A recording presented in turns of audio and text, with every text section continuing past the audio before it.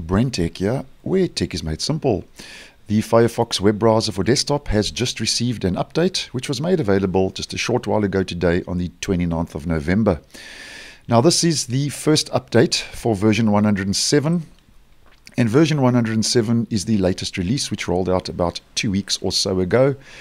And the version and build now after the update has been applied is 107.0.1, and this is the first point release update for version 107.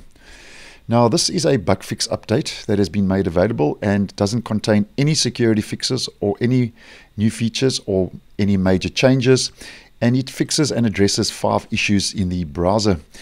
Now, the first is regarding private browsing mode and enhanced tracking protection. So the first regarding private browsing mode is they fixed an issue with accessing some sites reliably in private browsing mode.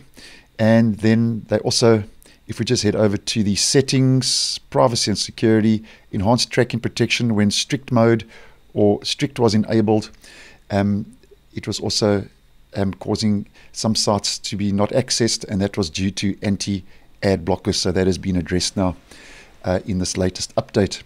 And then if we just head to the general page and we look at the color management, managing colors, they fixed an issue where color management was not available for some users. And then regarding the settings, just the general settings in the browser, they fixed an issue with text overlapping in the settings menu for some locations. And the Bugzilla report says the text was overlapping in the network settings, so that has also been addressed. And then the second last fix is they fixed an incompatibility with the new Windows 11 22H2 suggested actions feature, resulting in hangs when copying phone number links.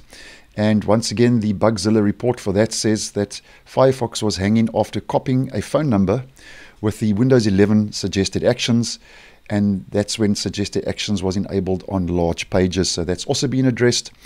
And then the fifth and final fix for this point release update is regarding dev tools. So if we just head to the menu, more tools, web developer tools, apparently they fixed an issue where the dev tools UR, the user interface, was not accessible when an alert dialog was being displayed. So that's also been fixed in version 107.01. So do yourself a favor, if you have experienced any issues in the browser, just double check it's up to date, as this process will force the update, and this latest update should address any issues in the browser.